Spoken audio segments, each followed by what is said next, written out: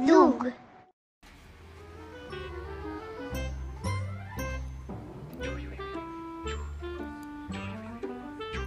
Once upon a time, a very long time ago, now about last Friday, Winnie the Pooh lived in a forest all by himself. One day when he was out walking, he came to an open place in the middle of the forest. And in the middle of this place was a large oak tree. And from the top of the tree, there came a loud buzzing noise. That buzzing noise means something, thought Winnie the Pooh. Somebody's making a buzzing noise, and the only reason for making a buzzing noise that I know of is because you're a bee. Then he thought some more and said, and the only reason for being a bee that I know of is making honey. And then he got up and said, and the only reason for making honey is so I can eat it.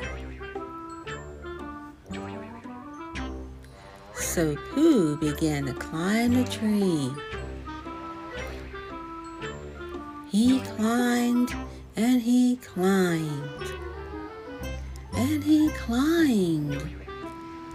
And as he climbed, he sang a little song to himself. Isn't it funny how a bear likes honey? Buzz, buzz, buzz. I wonder why he does.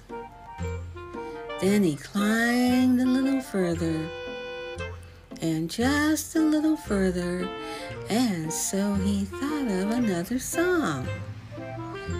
It's a very funny thought that if bears were bees, they'd build their nests at the bottom of trees.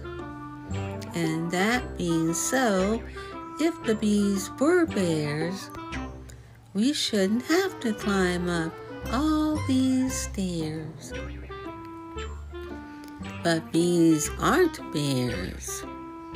The bees were buzzing high, high up in the tree. So up climbed Pooh. But what if he falls? What if they sting him? Let's find out if Pooh is okay.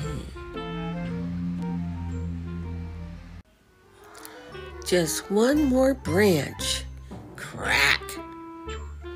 Help! Pooh fell and landed on a prickly bush. I should see Christopher Robin, he decided, brushing prickles from his nose. Perhaps you have a balloon? He asked when Christopher Robin opened his door for him. What for? Said Christopher Robin. And Pooh whispered, for honey. Christopher Robin wasn't sure why any balloon would have anything to do with honey.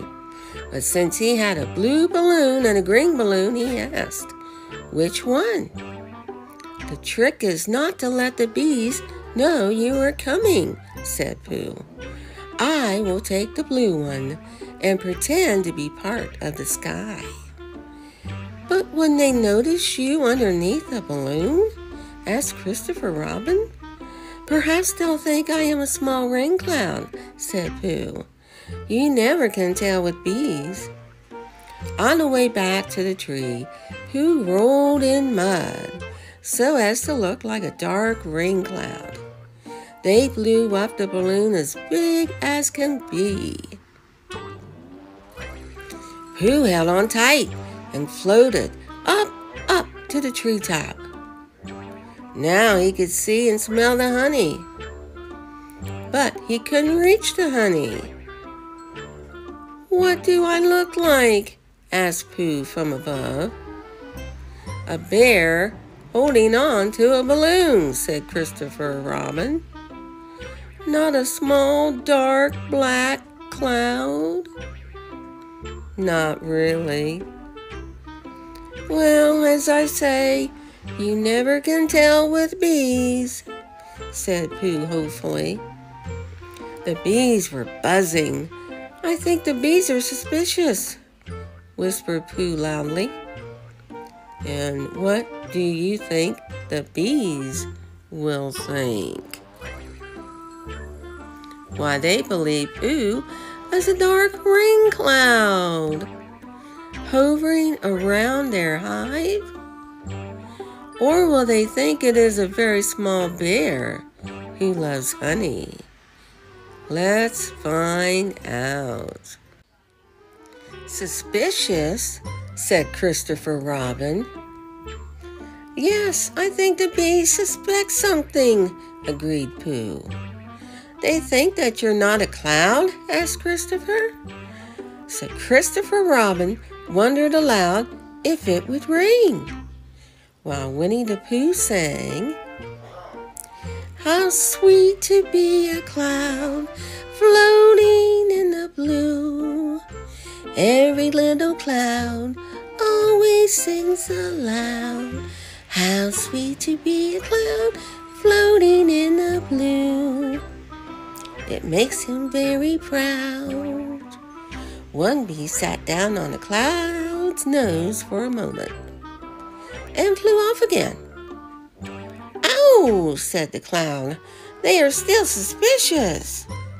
I think they are the wrong bees, which means they make the wrong honey. I should come down now." "But how?" asked Christopher Robin.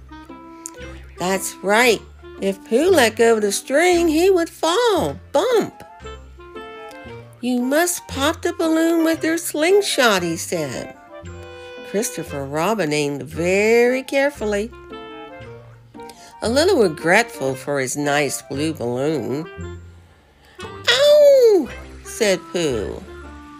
"Did I miss?" asked Christopher. "You didn't exactly miss," said Pooh, "but you missed the balloon." "I'm sorry." Christopher Robin tried again. This time, he hit the balloon. The air came out slowly, and Winnie the Pooh floated down. His hands were so stiff from holding on to the balloon that they were stuck up in the air for a week. So, whenever a fly came and settled on Pooh's nose, all he could do was blow it off. "Whoo!" And I think, but I am not sure, that is why he was called Pooh.